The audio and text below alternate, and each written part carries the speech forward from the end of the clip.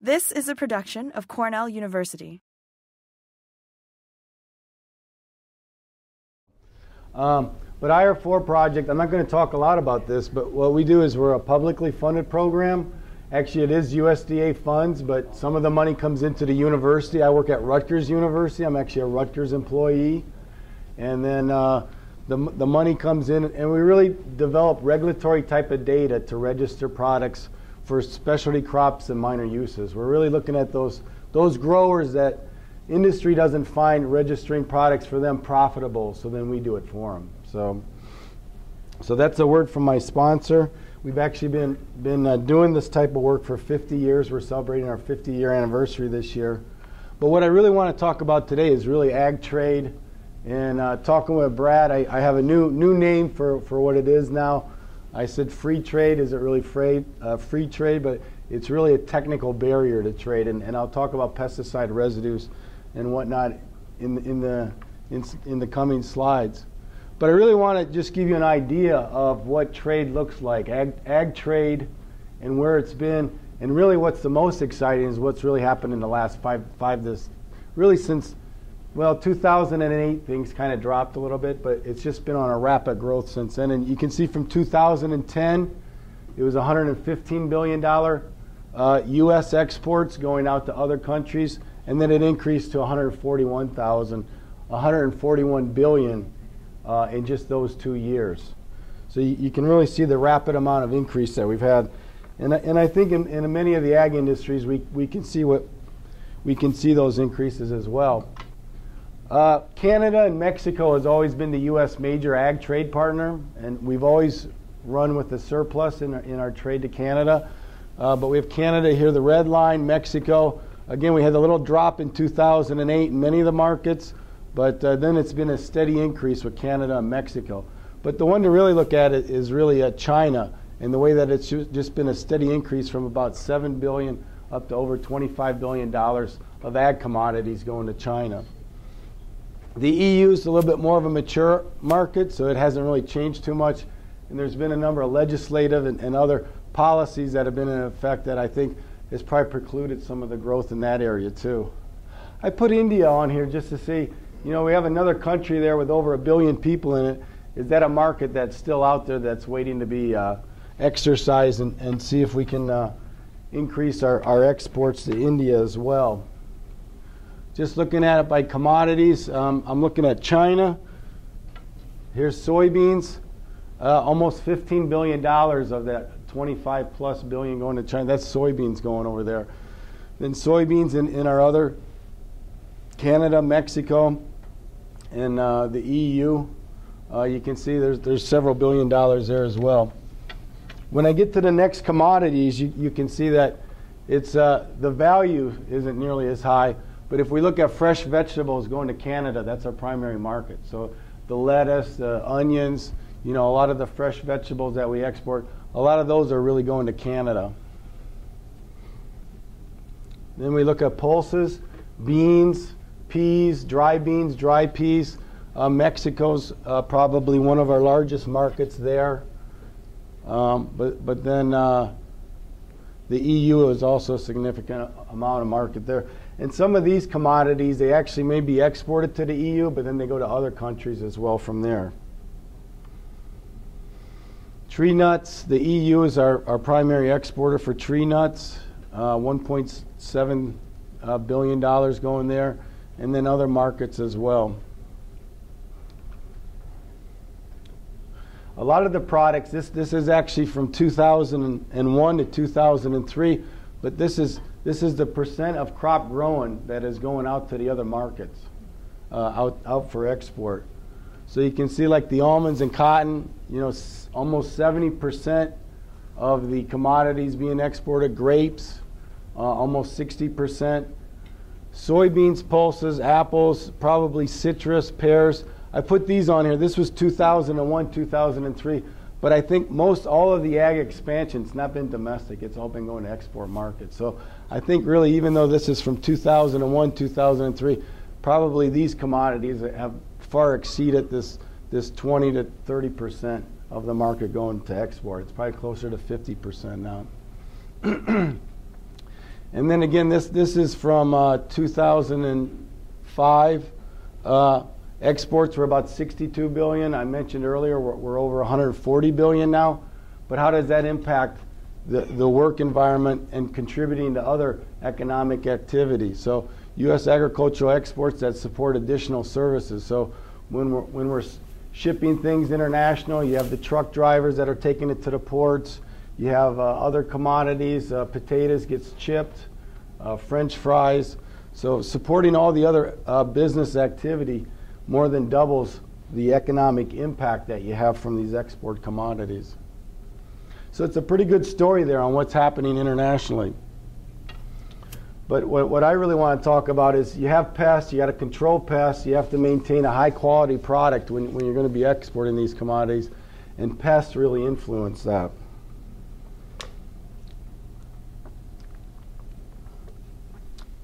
So the pesticides currently are really a reality for these large volumes of commodities that we're producing and exporting. And I've borrowed a lot of slides throughout my presentations from the Foreign Ag Service, from different grower groups. So this was a comment that was provided by the California Citrus Quality Council at a meeting that I was at.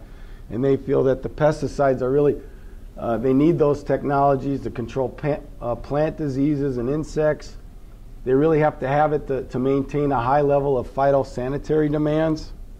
And then growers large and small depend on pesticides to control plant disease, insects. And I added weeds here too, Robin. I couldn't let that go. So.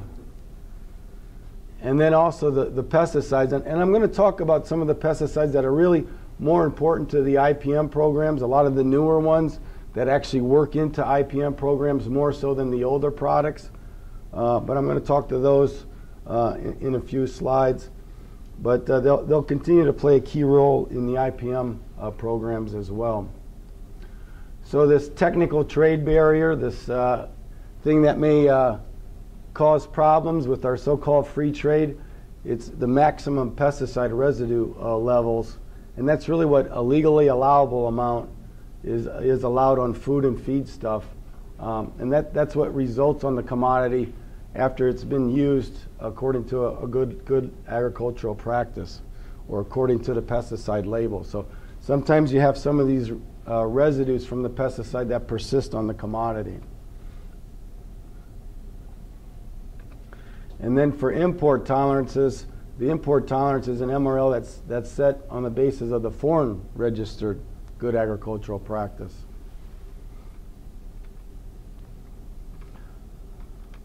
And then just some other considerations. Again, to maintain a high level of productivity, the growing world population, the food exports and imports will obviously continue to rise.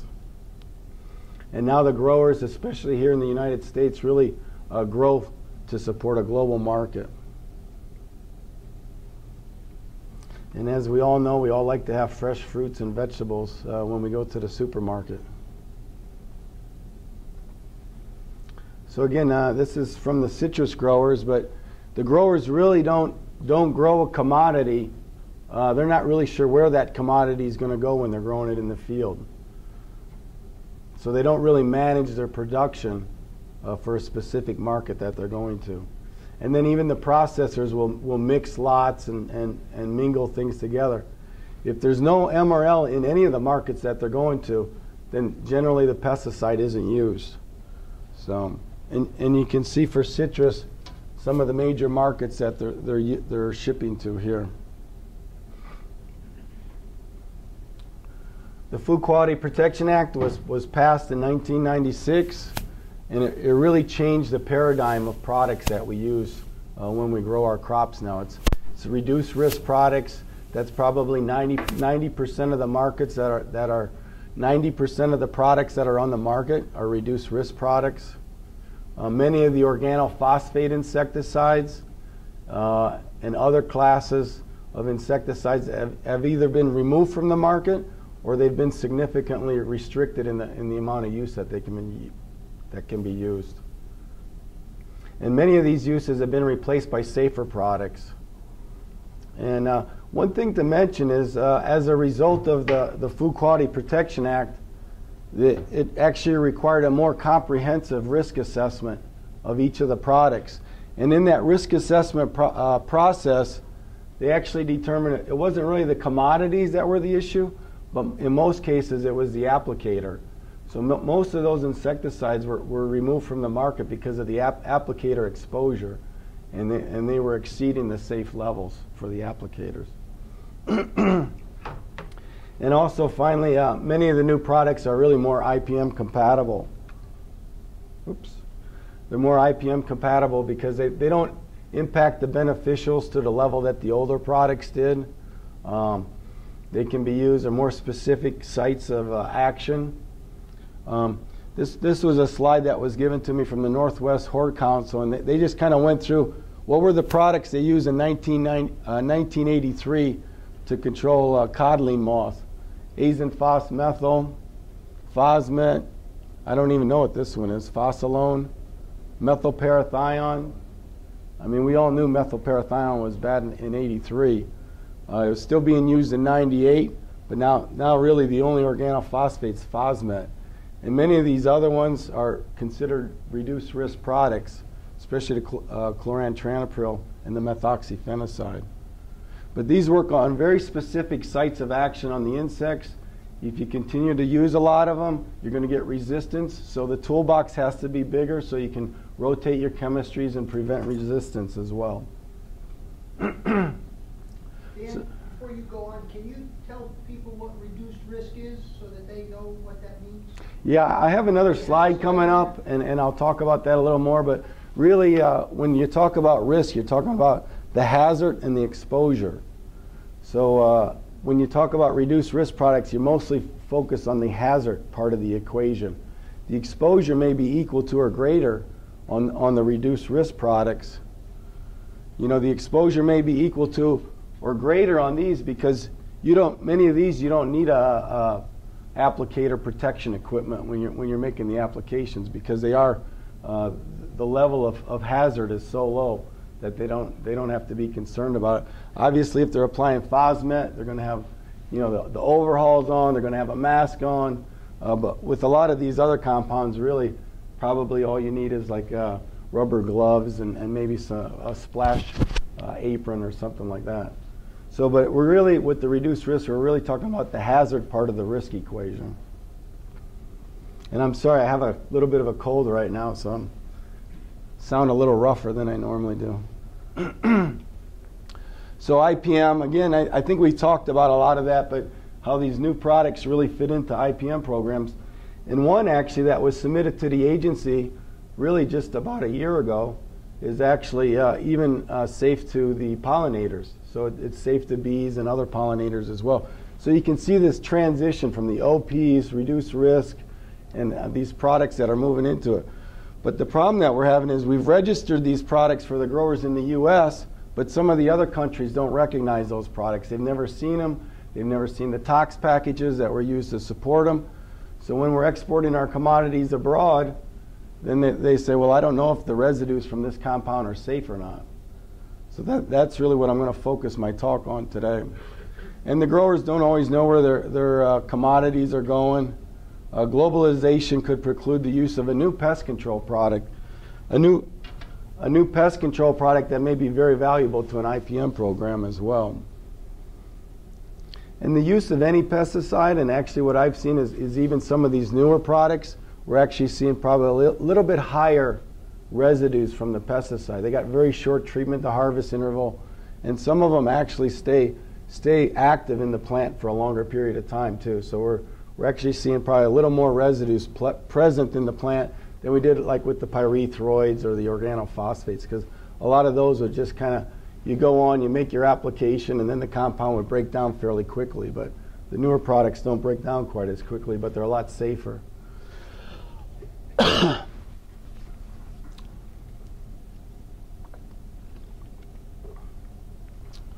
All right, so major market export flow. You know, I talked about the trade within the U.S., Mexico, Canada. We have a lot of trade going back and forth there. But then we have trade to Europe. We have trade to Asia, Australia, New Zealand. South America trades with us. They bring the trade up to us. But then we even find that we have trade going. We may be shipping something out from one place and then something else comes back. So it's very complicated now, the trade paths. And there's a lot of people that are studying, you know, the citrus people, for example. What are our major trade markets that we're going to? The companies that develop some of these products. Okay, if I develop it for use on lettuce, where do I need to make sure that I have trade MRLs established for those markets that our growers are going to use? And then just some other considerations is it's not necessarily even that you're going to consume it, but I mean, from my discussion with the cranberry growers, they grow the cranberries in Maine, Massachusetts, New Jersey. Sometimes they'll just ship them right across the border just to get them juiced, and then they want to bring them back into the country. But if there's a pesticide residue on them, they can't do that because Canada didn't recognize that MRL that was being used on it. In some cases, in other cases, it may be okay to export it to Canada. And then grapes, we've seen a similar thing. Even grapes coming from Ontario into New York, we've had some issues with some pesticide residues appearing on the commodities. So the maximum residue limits, the pesticide residues, can really preclude some of these shipments and really more efficient and more use of the resources that are available to the growers, like the juicing plants and whatnot. So my friend from the Northwest Hort Council, he said, why do you always use apples? And, you know, that's like the commodity that we've decided to use. But, you know, in the U.S., we may have a use pattern, and it results in a 5 part per million residue level on the apples. And then you have in Canada, well, maybe they don't need so much, so they have a lower MRL on the apples in Canada. And then you go around the world, there's different use patterns. You know, maybe some are used pre-bloom, post-bloom. So depending on where you are in the world, you may have a different pesticide residue limit on that commodity. So you can imagine when you're trying to trade your apples in the U.S. that were treated, and they could result in 5 parts per million, and you're trying to export to other parts, of the kind of issues that you can run into. So in the ideal world, then everybody would have the same RL. So that's kind of where we want to get with the harmonization. So I'm going to kind of switch gears a little bit, just talk about registration and how pesticides are regulated for a few minutes, and then I'm going to come back to some of the other trade issues. But in the U.S., really EPA is the only body that really regulates pesticides. It's regulated under the Federal Insecticide, Fungicide, Rodenticide Act, and there's just been a number of amendments that have been made from year to year. The Food Quality Protection Act actually made amendments to the FIFRA Act. And then in the North American countries, we have PMRA, Pest Management Regulatory Agency, that regulates pesticides in Canada.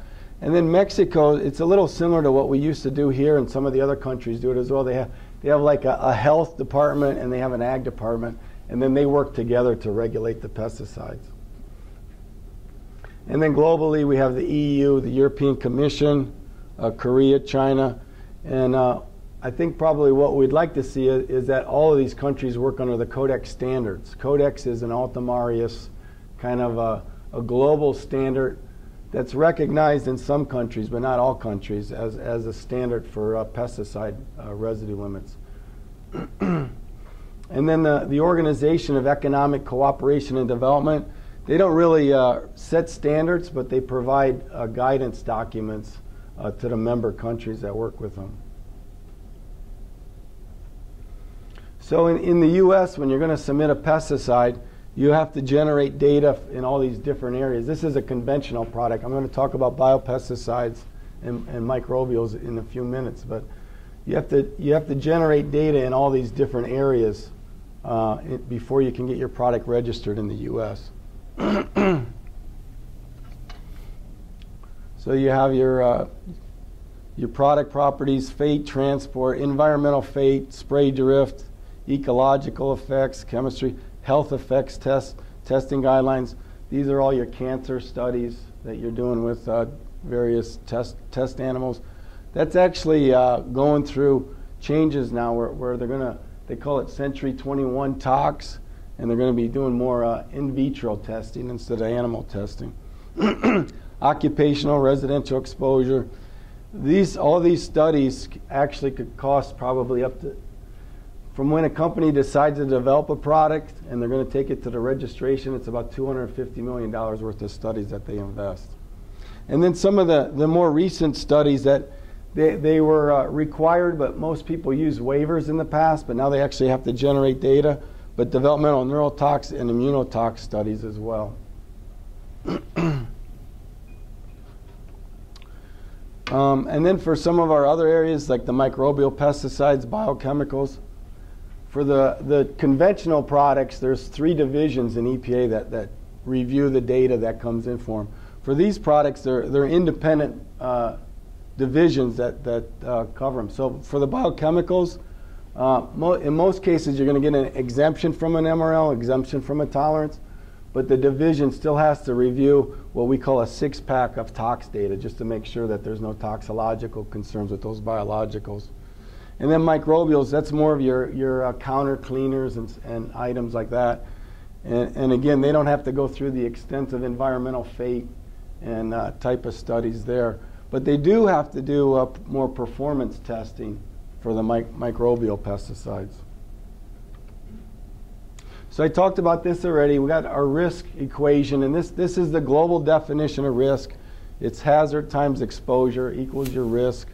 The hazards identified through all those toxicity studies that I mentioned. And then exposure, you have some studies that you conduct, but a lot of it's also modeling. And when you model, obviously, you can do various aspects of the modeling. And I'm going to talk about some of the refinements that you can do with some of this modeling. And then, as I mentioned earlier, too, the reduced risk products are really lower hazard products. And some of the products that are actually being registered now, they can't seem to find any tox endpoints. Not all of them, but there's some of them that they really. So, and then FQPA. Really, all these items were looked at separately before FQPA. But now it's all put into the same risk cup under that active ingredient. So if you're using something on your pet and you're consuming peas and it's treated with the same thing, that's all part of the risk assessment. If you're using it around your house for termite control, but then you got a grower that's using it, it's still considered in the risk cup. All these items used to be looked at separately, but now they're looked at together under FQPA. So the maximum residue limits, they're used for enforcement to make sure that there's proper application. That's what it's at the local level. They're looking at, okay, if you're exceeding your tolerance, you're probably not using the product according to the label that was out there. So they'll use it for enforcement. Then it's also used for standards for commodities and trade, and that's also domestically as well as internationally. So if somebody's shipping something across state lines, California, I think New York, they probably have a monitoring program to make sure that the pesticide residue limits are underneath those standards that were set. The maximum residue limit is only set if the dietary exposure risk assessment confirms that there's no human health concerns to any segment of the population. Obviously, kids are the biggest segment probably that we're the most concerned about. Maybe women of the childbearing age is the next segment of the population that we're concerned about. So the EPA, as well as any regulatory agency, they will not set an MRL unless there's no human health concerns to any segment of the population. And then we also have every country has or is developing their own regulatory system. Some of them are independent, like the EPA is independent, and then some of them actually default to Codex as a standard. But one of the problems is with commodities and trade is that not all countries recognize Codex as a global standard. So talking about risk again, we have our risk endpoint. And what I want to mention here is that the NOEL level is the no observable effect level. So when you do your tox testing, so you have different levels that you're testing. So most of the reduced risk products and the newer products are really a no observable effect level. Some of the older products, there is a lowest level of observable effect, and depending on where you ran your studies, you could either have, if you're below that level, you probably would never seen anything in the studies in the first place. And then from that level, your no observable effect level, then they automatically add a 10x intraspecies and another 10x interspecies safety factor. And with FQPA, they also added another 10x for kids. So you have your 10x, from humans to dogs, and then another 10x from within humans. So Robin and I, we may have difference in our genetic profile, so they want to add another 10x safety factor. And then for kids, they add another. That's the risk endpoint here that they're starting from. And then when they register a new product, most of the time they don't have any refinements, so they're kind of way out here. But if the risk cup seems to be filling up with no refinements, then they may look at refinements such as percent of crop treated. Obviously, not all the crop may be treated with the pesticide. They look at the diet. And then the tier 3, they'll even take the market data that's being generated by the USDA and see what the values are that they're finding there. When we do these residue studies, we're looking for what we call the worst case scenario. So if there's 3 applications that we think the grower may need, we'll put the 3 applications on there. If it's cucumbers, it's an insecticide, it's probably going to be a 1-day PHI. So then we harvest that sample as it's at the farm gate with the 1-day PHI. Then it goes out to the market. But for us, when we do the regulatory work, we're looking at really what the farm gate value is. So the registration process, discoveries, probably 2 to 5 years, regulatory research, 3 to 5 years, and then EPA review 2 years. So what's being developed now is probably really not going to be available to growers for another 10 years. And that's one of the issues we get when we have our workshops, Robin, because we had our workshop a week ago to set what our priorities are. And we're not doing a discovery or even some of the long-term regulatory data. We're just doing residue study, and then we're submitting it to EPA. But our timeline is about 5 years to registration. And then you stack on top of that, you have the EPA review, the Canadian review, EU review, Codex review. You can just see that by the time a commodity can actually use the product in trade can be quite long. Some of these, there's a global joint review process, and some of these are done concurrently. But then Codex always does it after the review's been approved. So some of the international cooperation in these areas, you can see all the different regulatory agencies that are working on harmonizing the MRLs that are in trade. Okay. So now just to comment about the global joint review process, it's where several national authorities work together to review an active ingredient at the same time. So they receive the same submission, they develop a joint schedule, they divide up the work, and then at the conclusion they make their own regulatory decision, which is independent, but what the hope is that they end up with similar endpoints and the MRLs are similar too, so then trading's not impacted. So there's a lot of information on here, but I really just want to focus on this chlorantraniliprole product that was registered. And these are all the partners that participated in the global joint review process. So you can see the U.S. reviewed the toxicology studies. Australia reviewed the residue chemistry. The United Kingdom, the ecotox studies. Ireland, the environmental fate. And then Canada reviewed the product chemistry. So you can see where it's less redundant and you're using your resources more wisely that way. So in the end, the compound was submitted in 2007, registered for joint review in the countries that participated in 2008, and now it's registered in over 100 countries. And the commodities that are treated with that product don't really need to be concerned when they're in trade channels if they're going to be detected as an issue. And it's really becoming a way of doing business. But the one thing I can mention is in the EU, for example, they had a legislative change 2 years ago and made it very difficult for them to participate in this process. So Now they were kind of working along, everything was going fine, they have a legislative change, then they got to retool and then decide how they can participate in this global process. But what the hope is with these joint reviews is that we can have a harmonization of the tools, harmonization of the data evaluation records that are used in reviewing products. Then those submissions, they're all the same. If you're in the US, if you're in the EU, your review is going to look the same as any other country in the world. So then hopefully the process will be something that builds on itself. More countries will participate in it, more international organizations.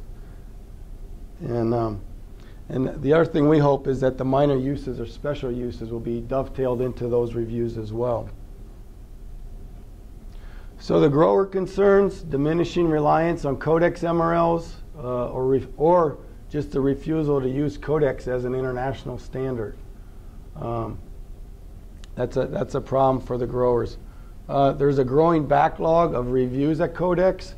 So we already have the new products registered in the US, but we're still waiting for Codex to review it, so then we can export to those countries that respect the Codex standard.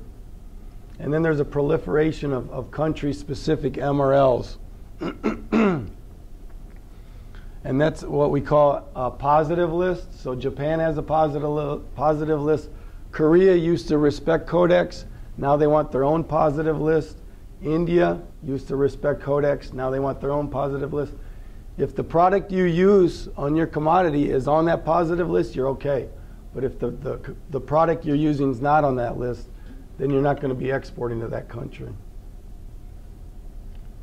And then the other thing I'm going to talk about a little later is just the secondary standards with the food retailer MRLs, and they're even lower than the national standards or pesticide use restrictions. So,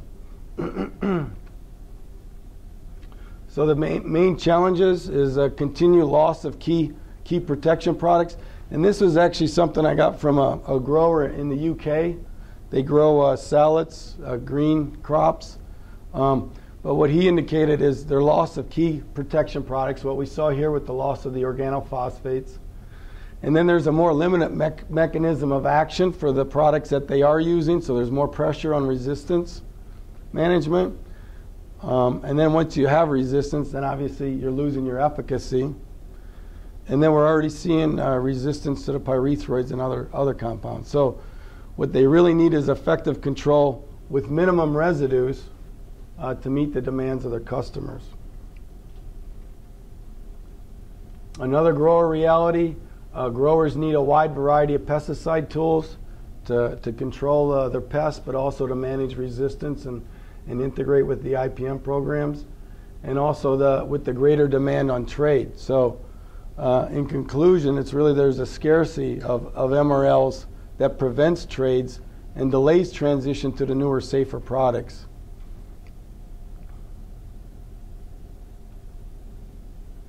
And this one's this one also focuses on the secondary standards. So you have food retailers that set arbitrary pesticide residue levels or limit specific pesticides that can be used to convince their consumers that their food is safe. But then the growers are forced to manage residues. There's no late season uses because they're managing pesticide residue limits. They're trying to mitigate the residue levels. And then they have loss of quality because poor insect control and less residue leads to resistance as well.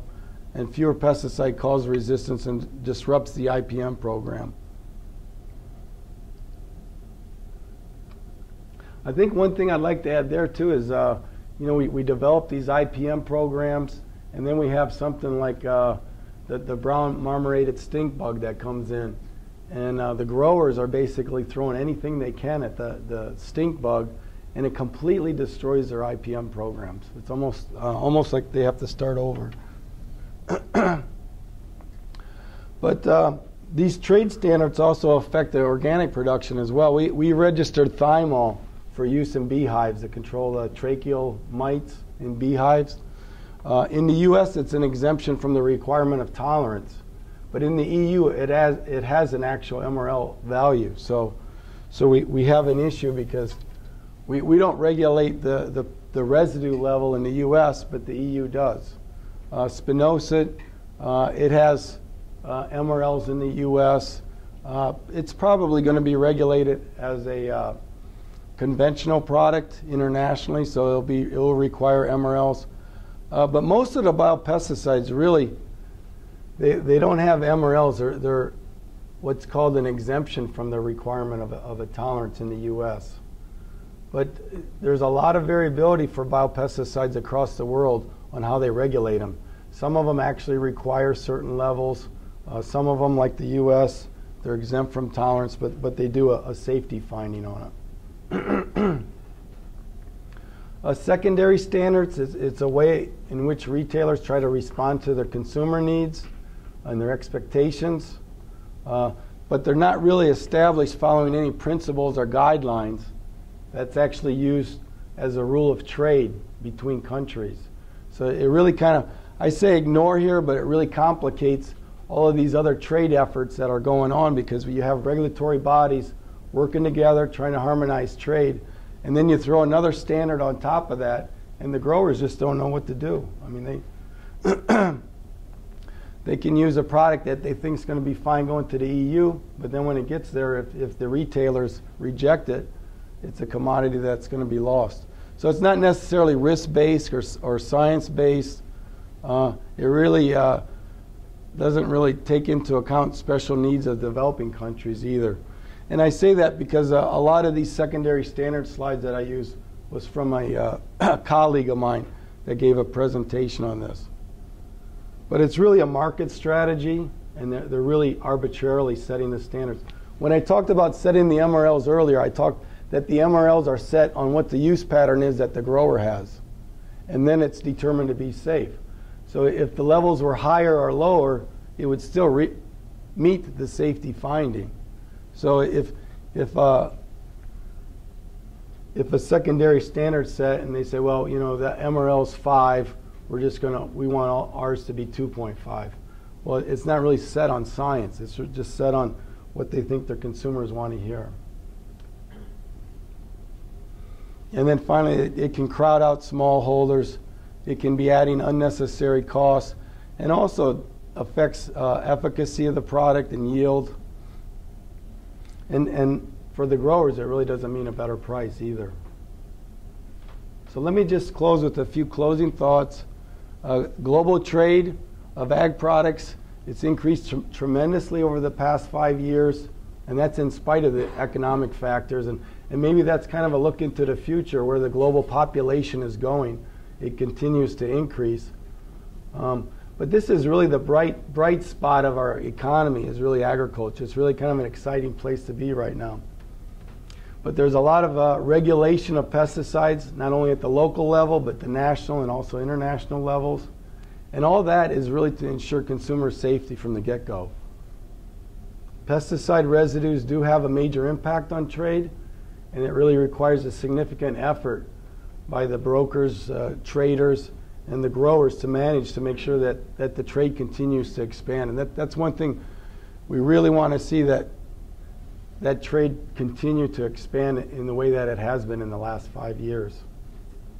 And growers are certainly impacted by the pesticide residue limits and how it affects their pest control decisions. What will some of the regulatory cooperation agreements? With Canada, we have a Regulatory Cooperation Council that was signed by Prime Minister Harper and President Obama. They want to remove some of the regulatory hurdles that impact trade. Will that increase our trade and harmonization? EU is also considering another type of regulatory trade agreement. The Pacific Rim countries, there's also discussions there about harmonizing some of the regulatory barriers that impact trade.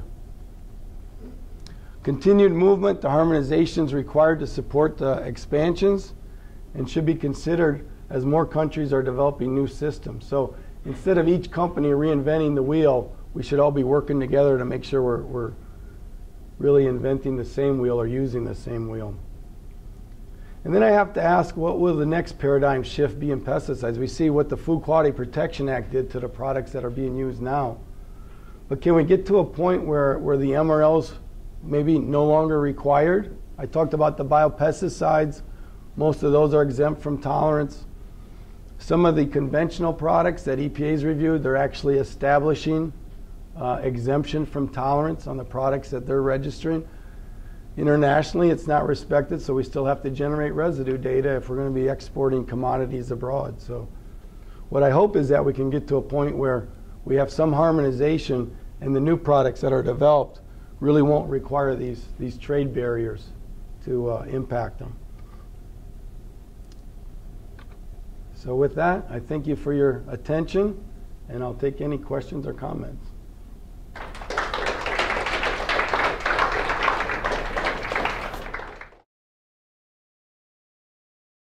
This has been a production of Cornell University, on the web at cornell.edu.